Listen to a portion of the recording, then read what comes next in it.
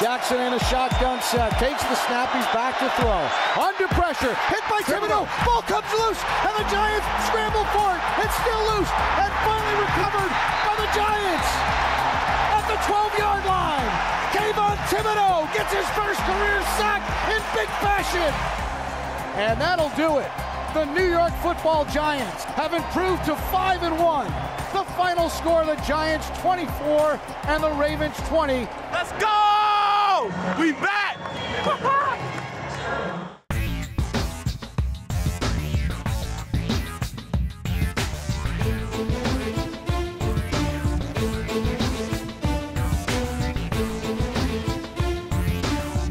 Welcome to another edition of the Coach Daboll Show, presented by Stop and Shop. I'm Bob Papa. Giants are in Jacksonville on Sunday. This past Sunday, the Giants knocked off the Ravens at MetLife Stadium. We're going to break it down with our building block segment. Carl Banks goes to the coach's tape to preview the Giants against the Jacksonville Jaguars and much more. With that said, I'd like to welcome in, because I need to stop talking right now, my co-host, two-time Super Bowl champion Carl Banks, and the head coach of the New York Giants, Brian Daboll. Banksy, I'm going to let you take it from here because they don't like what they're hearing. Okay, now, so Coach, big win, another big win, but the home crowd, it's starting to feel like a home. The fans seem to be really into it when these games are happening at home. Yeah, we've been there for 4 times in the regular season, and really all 4 times the crowd was fantastic. They're into it, creating false starts for the opposing offenses. It's loud all the way to the end, and we really appreciate their support. Can you feel the difference from week 1 to where you are now in terms of the home games? Yeah, absolutely. With the fans' enthusiasm even from the drive-in, yeah, when they're tailgating, they got here early, and I'd say from start to finish, they were into it, and that's the definition of a 12th man. Coach, yeah. 3 times this year you've come back from double-digit deficit to win a game, which ties the franchise record for double-digit comebacks in a season. What is it about this team's mentality that they don't lose focus? Yeah, we try to just focus on the next play, and sometimes that's hard, but not worrying about the scoreboard or the situation that you're in. Just keep on playing, fight for 60 minutes. Once one play's over, go to the next play, stick together, and try to play complementary football all the way to the end. You've had to add a lot of new pieces to this team, bringing players in, but your draft class certainly paid dividends in the game on Sunday. Contributions really across the board from each guy. What does that say about your staff? Because it's the assistant coaches, it's the position coaches that have to get these guys ready to play. Yeah, it's even before the staff, our scouting department, Joe and the rest of the guys that work so hard during the year and go to these games and evaluate these players and then give us players to look at, and then the interview process, everything goes into it, making sure you're trying to select the right kind of people that fit what you're looking to do. And then the assistant coaches do a great job of helping develop those skill sets that the scouts saw. And again, it goes back to the players. They're the right kind of people that work hard, that stay committed to how we prepare and the things we want to do. So it's a group effort. Coach, I commented to you during training camp that Wan'Dale Robinson looks like a pro. He didn't look like a rookie, even in training camp, right? What about him that you say, okay, the moment's not too big for him? When did you guys really see that? Was it at college or right after the draft? Yeah, I think, once we started the evaluation process, I knew Joe liked him right from the get-go. He's like, hey, you got to take a look at this guy from Kentucky. He's explosive. He's got good quickness, makes a lot of good plays, competitive. Obviously, he had some visits and went and saw him play. And then, you get to talk to him, and Mike Groh did a good job on the Zoom calls and figuring out if he was, what we were looking for in terms of the intelligent factor part of it. And, everything just checked the boxes as we got to the draft. And then when he got here, the things that you thought you were, evaluating were right on. And he's done a good job, obviously, fighting through that injury. But smart, tough, dependable, has a good skill set, and he's a good young player to work with. Coach, final question from me, red zone efficiency. It's been a problem here for a number of years. You weren't here, so it's not your problem. But what are some of the keys to being good in the red zone consistently as you guys have been? Simple. It's execution. The field shrinks. Everybody knows that. I think Kafka and the offensive staff do a good job of scheming things up down there. But at the end of the day, it comes down to the players executing it in tight quarters. And Daniel's done a good job there of making good decisions. We've been able to run the ball some, and all those things factor into some success in the red zone. Last one for me, Coach. Smart, tough, dependable, right? End of the game situation. You practice situational football, but then there's Saquon Barkley gets the ball, could extend the score, goes down. How much did you guys talk about that on the sideline, or was it just kind of a, here are your reminders if certain things happen? Yeah, once we knew if we got the first down, we could seal the game. So that was communicated before the first play that he ran, and he did a nice job of spinning out and getting the first down and going down, staying in bounds. It's something that we do as a team every Saturday and spend a lot of time on different situations that could come up. And like you said, you never know when they're going to come up. It might not be until the 16th week of the season, but when they come up, you got to nail them. We're just getting started here on the program. A lot more to come. Looking back at the Giants' win against the Ravens and a preview of the Jacksonville Jaguars. Don't want to miss it here on the Coach Daboll Show, presented by Stop and Shop.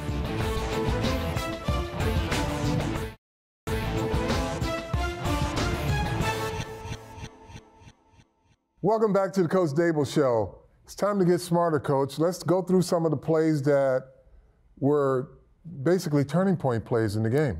Sure. So this first one's on offense. It's a 3rd and 14. Obviously not a favorable situation for us on offense. We don't want to be in too many of these. But I thought just a play that was well executed, allowed us to go down and get some points here on a big-time conversion on 3rd down, which is something that, we've done a better job of here these last few weeks. So, we shift over Richie. There's not a lot of movement on the defense. So usually you're getting some type of zone anyways in this situation. They're disguising a little bit. They roll back to a split safety look. We got Richie on a little hook route over the ball, which takes really these 3 guys, and Daniel's feeling this player right here. Mm-hmm. And as he feels him squeeze, Slayton's going to get in this window between the corner and this hook player right here, right at the sticks. And obviously the play is not going to be able to get executed if you don't have good pocket pressure, which, we got a double team here on this guy. Bellinger's helping out on the left side. We got a clean pocket for Daniel to step up in. It takes a couple hitches, throws it on time. All the receivers are in the right spot, and it was a big-time conversion. Good awareness by Slayton there to make sure he's past the sticks a couple yards so he can come back to the ball. And I'd say a big-time conversion for us on a 3rd and long play. So when you talk about the awareness, stick awareness, obviously you know where it is, but is it a thing where your receivers have to get past that in case they have to come back? Yeah, particularly on a play like this where we're running a deeper curl route. Again, if you see it from the back end, it wouldn't take place without the protection. So we got a couple extra players in for protection. Saquon runs over and gets JPP with a chip. Bellinger comes down here on a late game and helps inside on 99. So, again, a clean pocket. We got double team, really double team over here.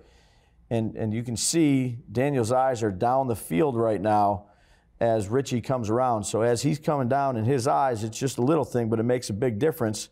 You can feel 6 start to squeeze just a little bit. So, Daniel's eye discipline and what he sees and how he's controlling the zone defenders is really important for this play. Well-executed play. Okay, now here's another one. 2nd and 10. Yeah. Let's go through this one. Yeah, 2nd and 10 in the 4th quarter. So, we're playing man-to-man coverage here. So, we're isolated up top, isolated here, we're isolated here. And here's number 89 who really had a good day against us, but in this particular case, I thought it was a really good call by Wink, a little bit of a change-up. The post safety is kind of cheating to this hash in case they want to go and throw that inside fade, and we're doubling Andrews. So, we have this kind of taken care of. In essence, we have some type of a double over here, if you will, and everybody else is man-to-man. We're getting pushed from Leo and Dex inside, and Tay's hugging up on the running back. He stays in, so he's not out at this particular time. And then we got the edge rush, by Kayvon and by Fox. Fox does a great job of pushing the tackle back. He holds it for a second, and then Kayvon just has a really good feel. The quarterback's got the ball in one hand. He swipes at it and then does a good job of really not allowing Lamar to get back on the ball. And everybody else, it's a race to the ball. And I think, what a really good recovery by Leo. He doesn't try to scoop it and score. He understands the situation of the game. He cradles the football, makes sure we get possession of it, which was then, we ran the clock out there with Saquon on the first down. Now, Coach, when we take another look at this, the anatomy of a pass rush versus escape artists like Lamar Jackson, it's you got to push inside and outside, correct? Exactly right. And, you try to keep him in a well here. And Fox just does a great job, and he's been coming along of his power rush, his two-hand power rush, but keeping enough contain right here on the edge that just doesn't let him get out. Mm-hmm. And then we wrap him around the edge, does a really good job of getting thin, using his hands. And then these two big guys inside of just pushing the pocket on him. So we really got him kind of caved in here, which, he's an unbelievable escape artist, but, Kayvon does a great job right here of recognizing the ball's in one hand, in a critical juncture of the game, getting it out, and then great hustle by Fox, and really just a smart awareness play by Leo of not trying to do too much with the football, understanding where we are in the game. Our next play here, Coach, is big contribution by the special teams. Get the Giants back in the game. It's a 7-0 lead, but to keep the game close, this was something that really tilted the field. Yeah, I thought our special teams had a really good game this game. Duvernay is an outstanding returner, and between kicking the ball deep and our gunners with Lane and McLeod, they just did a really good job of getting down the field and eliminating any return yardage. And that's been big for the Ravens. So it was a point of emphasis all week. And then obviously the return game, being physical here, this is the one opportunity we had to return it. And I think the frontline players, these two double teams really get the play started by being physical and attacking, these guys coming down on kickoff. We get a hat for a hat everywhere else. This is a safety, he's a free blocker, and Gary just does a good job of pressing the ball and then cutting it. Two good blocks right here, by our starting receiver and by Bellinger, just to get the play going. And then Gary does a great job in the open field. We got a lot of hustle down there. It was a big-time play for us to get the ball in good field position. That was an area that we wanted to win this particular week. You want to win it every week, but, between the turnovers on defense, this big return, there was a 20-yard difference in starting field position for this game. And, Coach, when you see a return like this, first thing you look for are flags. That's exactly right. But when you said that the thing that got this started was the double teams up front. So there are not a lot of guys leaking through where guys will have to hold them to prevent them from getting to the returner here. So that front line is very important in terms of preventing those type of penalties on a big return, right? Trying to move our feet, keep our hands inside the best we can. And again, this is obviously a tough play always for the return team. These guys are coming full head of steam. But just getting a hat for a hat, there's Bellinger and there's Myrick, there's Johnson, Cam, these singled up blocks, playing physical, getting a hat for a hat. Brightwell does a great job of setting up these blocks and then hitting it out into that open gap. And we turn the safety, obviously free, don't block them all. This is his guy to make sure that he blocks by running well with the football. Mm-hmm. We talk about the Brian Daboll profile of Giants football right now. It's, hey, let's hang in there, let's keep it close, and we'll find a way to win the football game. This was great stuff, Coach. Thanks, Carl. Appreciate it. We're all smarter, and we'll be back with more of the Coach Daboll Show.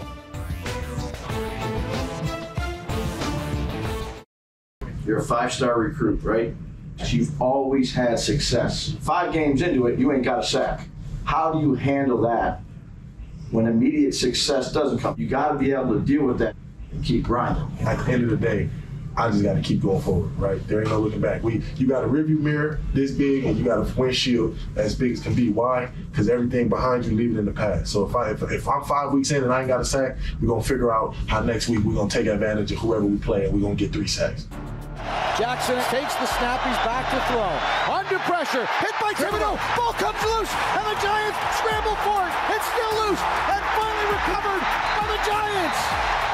At the 12-yard line, Kayvon Thibodeau gets his first career sack in big fashion. Boy, that's a closing play there. That's how you do it. For my mama. Hey, we come from the West Coast, we go to the East Coast, and we shut this down. That's it. Pretty prophetic stuff, Carl, as Kayvon Thibodeau gets his first career sack as we welcome you back to the Coach Daboll Show presented by Stop and Shop. But really, that's why they do those combine interviews, don't they? Yeah, I mean, listen, you want to find out as much about a guy as possible pre-draft, and then here he is. He says, if you're 5 games in, don't have a sack, I'm going to keep grinding. And sure enough, he makes one in the biggest moment, and to date, the biggest game of his young career. It says a lot about a guy because he could have given the first-round draft pick answer of, it won't be 5 weeks before I get my first sack. Right. But this is the NFL, and obviously Thibodeau came through big. All right, time for this week's edition of Head to Head. Here's Paul Dottino and Sean O'Hara. So now it's time to go head-to-head with the Giants and the Jacksonville Jaguars and some of the key matchups you'll be watching for in this game. Now, first up, Sean, we're looking at Darnay Holmes against slot receiver Christian Kirk. Kirk is very nifty, he's very quick, and Holmes knows it's going to be a busy day. I would say they're definitely using him to his skill set. Since Texas A&M, he's been a guy who's been shifty. Option guy, right, and a guy who could take the top off. So I feel like they're definitely utilizing him to his strength. So I'm definitely excited for the matchup. Over the last few weeks, it doesn't look like he's gotten as many targets as he did in the first few weeks of the season, and they've been struggling a little bit. So would you expect they're going to try to start feeding him again this week, or do you see teams playing him differently that they can't get the ball to him? Yeah, I'll say that's some insightful information. I definitely didn't know that he had a lack of targets, so that pretty much makes it, I wouldn't say a force, but definitely something that they're going to want to get him the ball more. You know, that's just how offenses work and operate. So we just ready for the opportunity, I'm ready for the matchup, and if they get more targets for him, that's better for me. Week in and week out, Darnay Holmes gets the team's best weapons, and no doubt he's got another task ahead of himself. Christian Kirk, an interesting little study on him for this season. He started out on fire, 18 catches throughout the first 3 games, and in the last 3 games combined, he's only got 7 catches. So things have kind of fizzled out a little bit for him, but no doubt he represents a great matchup for Darnay. Obviously, when you're in the slot, you've got to handle the two-way go, and I think one of the things that they've done a great job of is bringing some pressure in different packages to help Darnay, so that now he can just kind of defend half of that field when he's in the slot. But I really think this is a great matchup in Darnay's favor. I think when you have a quarterback in Christian Kirk who's still working on the relationship with the young quarterback in Trevor Lawrence, they haven't been together for very long, so there's still some opportunities for him to maybe jump a couple routes, maybe kind of read a couple things, and hopefully get a couple of turnovers. Sean, one of the things I like about Holmes, he has only 1 missed tackle this year. Now, that can come into play not only against a nifty guy like Kirk, but also in run support, because Etienne and Robinson, each of them have over 300 yards rushing this year, making them the only pair of teammates in the NFL that have done so. Yeah, Jacksonville coming off of a big game, even though they lost, they had 243 yards rushing last week. So that's going to be a big part of the game as well. First and second down, you got to make sure you tackle the ball carriers, the running backs specifically. And then on third down, get off the field. I know Darnay is studying film. I know he's becoming a student of the game. It's certainly helping with some of the veterans he has around him. Okay, Sean, let's see. Our next up is Andrew Thomas against Josh Allen. Thomas at left tackle does have only 1 penalty this year, but you can appreciate this. It was for illegal formation. It wasn't a hold. It wasn't a false start. Yeah. All right, that's good stuff. And I will say this. Josh Allen, though, is the kind of guy who can get you a little bit shaky sometimes. That's just the beauty of the NFL. Every week, you're going to get some of the most talented, physically guys, in the country. Obviously, he can bend really well to be that size, and not just him. I mean, their whole front is talented. They got the kid out of Georgia, Trayvon. I played with him when he was a freshman and a sophomore there. But they're all talented, really explosive. So you got to be ready. It doesn't look like they do a lot of blitzing. They rely on those guys to get it done on their own. How does that change your outlook in terms of dealing with them? You're not going to be surprised. You know what's coming, and it's just mano a mano who's going to win the battle, and that's kind of how we like it. Andrew Thomas has already put together a Pro Bowl type performance this year. I mentioned it earlier on this season that I saw him in training camp. I thought this was going to be his best year ever. His balance, his punch, his athleticism, it's showing up big time. But he's going to be tested. Josh Allen, as you mentioned, Paul, he has really been their most disruptive defensive player. You see right down here the stats: 3 sacks, 2 forced fumbles. All right, that's on the quarterback. 5 tackles for loss. And I'll add to this, he's got 10 quarterback hits. So while it may not be registering as a sack, he's absolutely getting to the quarterback, disrupting disrupting the passing game. And that's something that Andrew Thomas has been phenomenal at this season. He's taken on some of the best passers in the league, and he has shut them down. I think he's become the leader of this offense up front, and I know he looks at challenges like this. He takes it personally. He's very professional. He's always studying film, and I think the biggest thing with Andrew Thomas is he's playing with a little bit of an edge. You kind of see him finishing blocks now. He's playing very physical, and I tell you what, his sets right now look so graceful. They look so confident, and that's such a big part of the game when you're playing left tackle. You know, you mentioned quarterback hit, Sean. He had 4 in one game against the LA Chargers back in week number 3. That'll do it for this edition of Head to Head. Now let's go back to Bob. Carl, the Jaguars could get after the quarterback. Daniel Jones was sacked a couple times last week. I guess every week it comes down to this Giants offensive line, doesn't it? It does. And listen, when you are facing a stacked box all the time, teams, when they put a lot of guys in there to stop the run, they can also give you more to worry about in a pass rush also. But, you know, these two tackles that the Giants have been getting better each and every week. Rookie Evan Neal has been improving, and Andrew Thomas has been nothing less than impressive. Yeah, and you heard the guys talk about Christian Kirk. Carl will take a look at Christian Kirk on the deep ball in strategy a little bit later on in the show. We're going to take a timeout. When we come back, over, under, and much more here on the Coach Daboll Show, presented by Stop and Shop. Welcome back to the Coach Daboll Show, presented by Stop and Shop. It's the Giants and Jaguars on Sunday in Jacksonville. Well, Wink Martindale, in his first year as defensive coordinator, got some sweet revenge against his former squad, Baltimore, last week. Sean O'Hara had a little ride-along with the Giants defensive coordinator. All right, let's buckle up, right? Yeah, let's do it. Buckle up. We like safeties around here, don't we? Yes, we do. Ones that are fast and can cover. Blitz. That's right. All right, Wink. Man, what a great start to the season, huh? Yeah. It's been fun to watch you guys. Well, it's been a lot of fun since we've been here. I think that, you know, the culture that Dave's and Joe has established here, it makes it fun coming to work every single day. And we got a bunch of guys defensively that, you know, we all check our ego at the door and we just go to work, and we got a great group of guys. When you came here to the Giants and you knew, all right, I got to establish a new culture and this is going to be our new identity as a defense, like what's like the first thing that you have to make sure that you accomplish? Well, I think that the first thing you have to accomplish is your communication with the players. You know, just an open mic, if you will, in the meeting rooms and everything else. Over. I was trying to jump that. That's me. All right. I'm thirsty. I told him not to play. Go down, stop. See what happens when it don't matter when we go out there. Just stand up. We'll make the play. They understand they don't have to just sit there and listen like in some rooms. So, you know, I think that when you start building relationships with the players, it's a lot easier to communicate, and it's worked really well for us so far. You know, for us to react the way we did, playing both, you know, against Green Bay and with Aaron Rodgers, and Baltimore with Lamar Jackson, I couldn't be more proud of these guys. Yeah, I mean, you took down the reigning MVP and Aaron Rodgers, two-time MVP in London, and then Lamar, he was the MVP in 19 years ago with him. Yep. Let's talk about Xavier McKinney. Obviously, you know, a big deal was made about him getting the green dot. Right. That's the guy that you're talking to.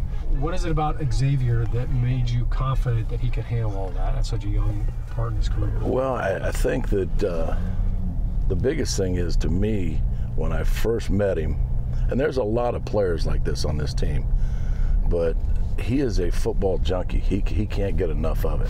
4th and 2 for Green Bay at the Giants' 7-yard line. Rodgers takes the snap, back, fires it, pass batted by the Giants, incomplete. The Giants sent the blitz, and they batted it away.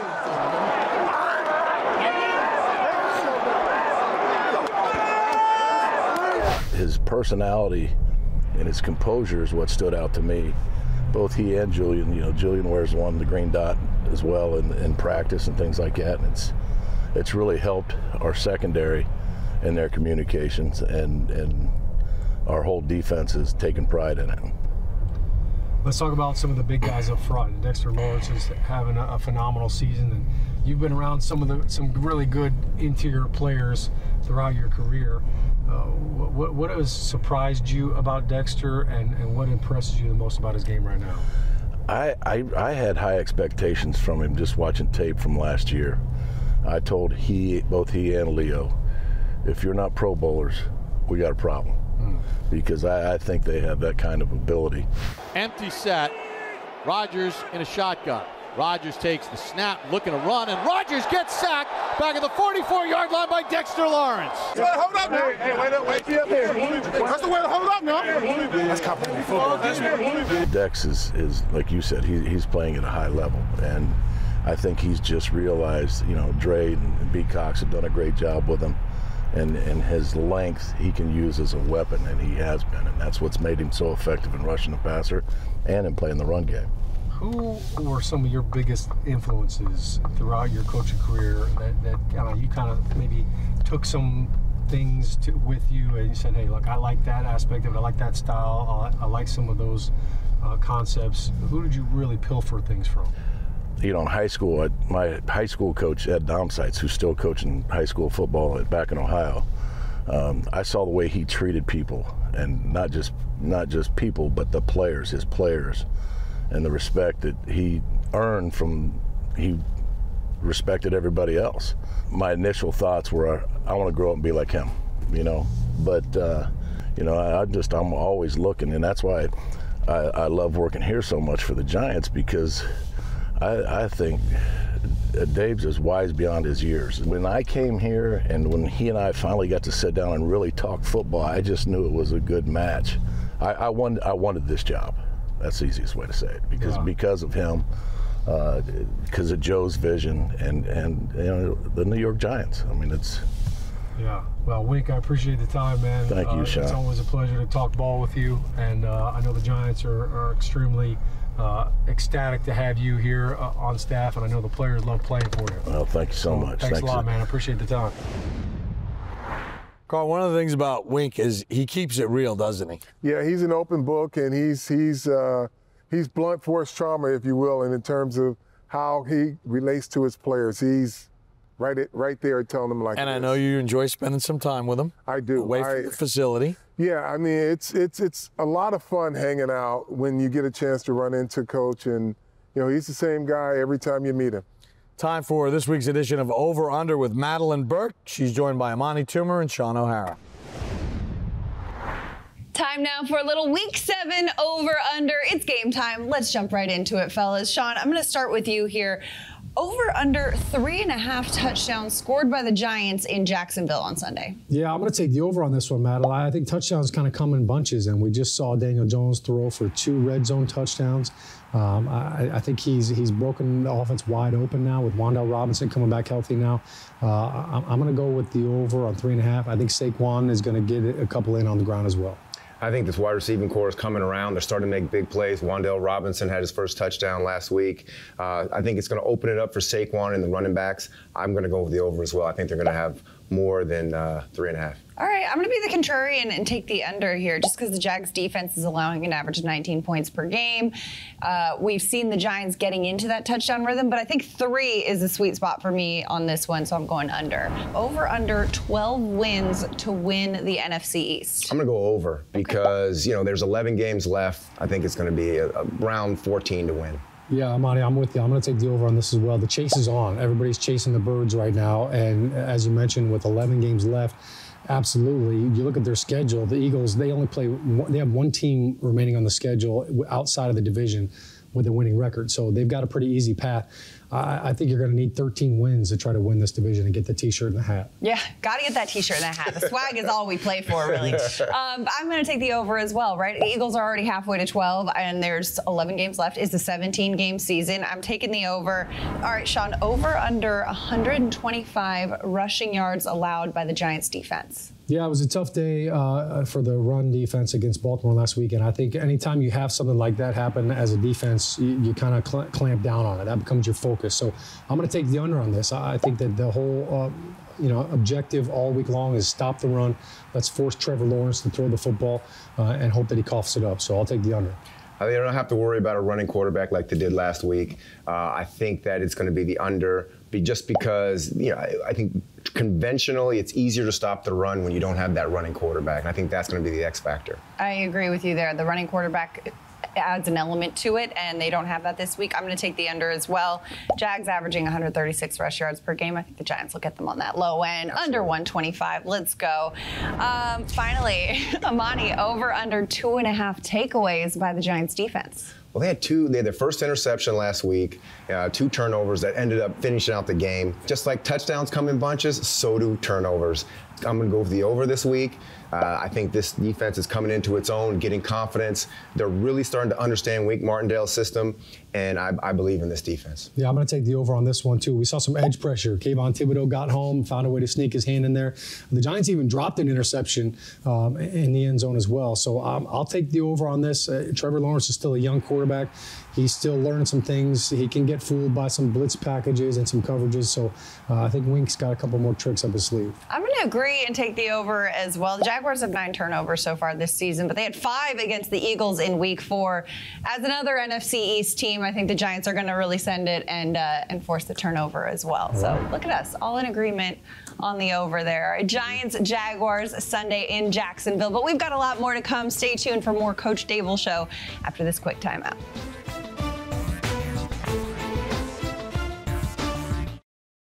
Welcome back to the Coach Daboll Show, presented by Stop and Shop. It's the Giants and Jaguars in Jacksonville on Sunday. Time for strategy with Carl Banks. And Carl, the Jaguars are a better team than their 2-4 record. They got a lot of talented players across the board. Bob, the record is not indicative of the talent level they have. Lots of young talent. They had the first pick in the draft last year. They had the top pick at quarterback the year before. And here you'll see why Trevor Lawrence is a top pick. Just a little waggle motion, but he drives the ball down the field, and that's about a 45-yard throw in the air. But he's really adept at getting the ball and driving it downfield, but he is also a mobile quarterback, and you'll take a look here where he goes through his progressions, things break down for him. He's looking across, going through his progressions. Now on the move, he throws it across his body on a spiral right into the end zone. So he is as good as advertised. Yeah, and last week, the last-second loss at Indianapolis, he threw for a touchdown. He was 20 of 22, and he ran for 2 touchdowns. So he can also put the ball in the end zone that way. Now let's take a look at what they do on defense. Well, what they do on defense, Bob, they've got top pick in last year's draft, Trayvon Walker. He's got a lot of length, a lot of speed, and plays with leverage for a guy as tall as he is. And here you'll see he just uses that length, slaps the arm down, and he leans. He's right at the quarterback in 2 steps. So once he gets by you, that long body just gets to the quarterback. Now, let's take a look here. This is the most impressive part about this young man because he's going against Lane Johnson, who's an all-pro right tackle. Now, let's just take a look at what he does and the leverage that he plays with. Now, Johnson is no pushover, literally tosses him aside. I mean, he's got those long arms. Johnson's trying to get engaged into his body. And you'll see, he just gets those arms out there. He extends, sets the edge, and just discharges him like he's just a rookie offensive lineman. That's very impressive for a young outside linebacker defensive end. Now, here's one more, Bob. We just want to take a look at, because he's such an all-around player, here he is in pass coverage. Just sets, boom, makes a play. So he's an all-around player, and he's complete. Yeah, and then you see number 41 there, another high draft pick, Josh Allen, on the other side of the ball. So they got some talented players playing on the edge in Jacksonville. Strategy with Carl Banks is brought to you by PSE&G, providing safe, reliable energy now and in the future. My voice could use a boost when we come back above the numbers here on the Coach Daboll Show, presented by Stop and Shop. Welcome back to the Coach Daboll Show, presented by Stop and Shop. The 5-1 Giants in Jacksonville to take on the Jaguars on Sunday. Time for this week's edition of Above the Numbers with Paul Dottino and Amani Toomer. Okay, so now it's time to go above the numbers for the Giants and the Jacksonville Jaguars. Amani, who's up first? I got Wan'Dale Robinson. I feel like he is a young guy, got a great opportunity last week, hasn't played football that much because of his injuries, but now got an opportunity last week, scored a touchdown. This is one of the most important stats. This wide receiving core needs to put more points on the board, take some pressure off Saquon Barkley, and give some targets to Daniel Jones, who's been playing very solid football this year.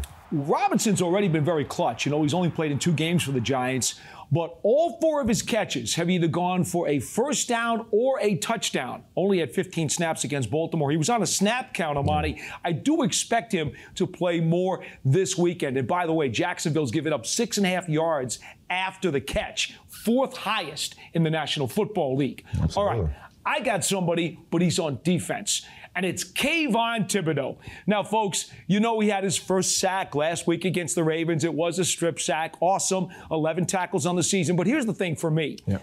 After coming off that sprained knee, he's played 2 straight games of more than 80% of the snaps. So he is rounding into form. The grease is on the wheels, so to speak. Robinson, the left tackle, Taylor, the right tackle on the Jaguars, have given up 2 sacks apiece. And twice this year, the Jaguars have given up 4 sacks in a game. This is going to be a big one. Not a bad time to get your first sack against, against the Ravens. Also, they finished out the game. All right, let's go below the numbers. And for Jacksonville, Amani, they want to shut down Evan Ingram. He looks familiar. We know this guy. Don't we know him? Evan Ingram, of course, drafted by the Giants. We know what kind of talent he is. Now he's starting to kind of round out into form. So he's having a good season so far. Hopefully he plays below the numbers. The Giants go ahead down to Jacksonville on the road and get another victory. You know, so far this year he's got 24 catches, so he's on pace for over 80, which would be a career high for him. And obviously it's his first year in Jacksonville. Giant safeties McKinney and Love, they know a lot about him. We'll see if that can be to the Giants' advantage or to Evan Ingram's advantage. A little inside cooking, huh? Well, that'll do for Above the Numbers this week. Carl, we saw it last week. Thibodeaux gets the game-sealing sack. Wan'Dale Robinson a touchdown catch. Daniel Bellinger a touchdown catch. The Giants need rookies to play a big role. I didn't even mention Evan Neal. Well, the reason they need rookies to play a big role is it's reminiscent to when I came to the Giants, and it was a rebuild, Bob. It wasn't a reconstruction. It was a rebuild, and you need your young talent to make contributions so that you can build on that the following year. So this is exactly why they were drafted. They did the homework, and they said these are guys that have to play now, and they have to be NFL ready. And I got to mention Dane Belton and Micah McFadden, too, guys that have contributed so far this season. We're going to take a timeout. When we come back, Coach Daboll rejoins us to look ahead to the Jaguars here on the Coach Daboll Show, presented by Stop and Shop. I think we do have a tough group. I think regardless of what happens, regardless of the situation, you know, you've got to be tough enough mentally and physically to compete for the whole game. Takes the snap, back to throw, fires it left, completes it to Robinson, in for the touchdown! I think he's a really good quarterback. He has a really good arm. You know, it's going to be challenging for us as a defense. We just got to go out there and execute. He's under pressure. He's back at the 20. Sidearms and intercepted. Picked off by Julian Love. And Julian Love gets the Giants' first interception of the season. Welcome back to the Coach Daboll Show, presented by Stop and Shop. It's the Giants and Jaguars in Jacksonville on Sunday. And, Coach, you take a look at the Jaguars. Their record says 2-4. But if you watch the games, they could easily be 4-2 or even better. Doug Peterson's brought a lot to that football team. Just talk about what Peterson brings to the table and what you've seen so far from Jacksonville. Yeah, they're aggressive on defense. They do a good job of stopping the run. On offense, they have a lot of talented players, starting with the quarterback, Trevor Lawrence, a player that I recruited back in the day when I was at Alabama out of Cartersville, Georgia. I think he's just got a very, very bright future in this league. He's very talented. Spreads the ball around, and they got some explosive runners, where they can create some big plays fast on you. Etienne and Robinson are very explosive. Coach, you've got some young players that you guys have had to evaluate too. Their first-round draft choice, Walker, is a guy that was in consideration for a lot of teams. He went in the top of the draft. Does that help give some insight into how you guys want to prepare for him? Yeah, I think you got to see what he did at Georgia, but now it's really what has he done for Jacksonville. And very talented players, explosive, got some quickness, good length. He's tough. he's a really good football player. Coach, they've been able to turn opponents over. They have 7 interceptions this season, 10 sacks as a football team. But kind of does circle back to you, doesn't it, and your team, and taking care of your own business for things to unfold, to negate whatever their strengths are, doesn't it? Yeah, absolutely. Each week you have some, points that you try to hit against the teams you're playing, and, it always starts with your football team and the things that you have to do, and respect your opponent. They're obviously a very good team on really all 3 phases of the game, so we'll have our work cut out for us. You got to go on the road. You were in London just a couple of weeks ago, but a lot of the games have been at home. Just talk about some of the things you try to instill upon your team when playing on the road. Yeah, really focus on what we can control. Usually when you go on the road, you're in front of a bunch of people that are going to boo you quite a bit, and you got to stick together as a football team and focus on the things you need to do, which is really going out there and executing each play. I want to talk about Trevor Lawrence, since you did recruit him. And Carl talked about this in the strategy segment. He had 2 rushing touchdowns last week to go along with a passing touchdown. Talk about his athleticism, because you don't think of him as a runner, but he has enough athleticism to keep a play alive. Yeah, very talented. He passes the ball well. He can run. He's athletic. They use him on some zone reads, and they also use him on just some straight quarterback runs. So it evens the playing field out when you're playing against a quarterback that can do that. It's 11-on-11 football. Why did he go with you at Alabama? I'm not a great recruiter. Well, Coach, we appreciate a couple minutes as always. Look forward to the game in Jacksonville, and we'll do it again next week. You got it. Coach. Thanks, guys. That's New York Giants head coach Brian Daboll. That wraps it up for this week's show. This week's matchup is presented by Webull, partner of the New York Football Giants. And make sure you check out Giants Postgame Live right after the Giants and the Jacksonville Jaguars on MSG. So for Carl Banks, Coach Daboll, our entire crew, and my lousy voice, I'm Bob Papa. Thanks for watching the Coach Daboll Show, presented by Stop and Shop.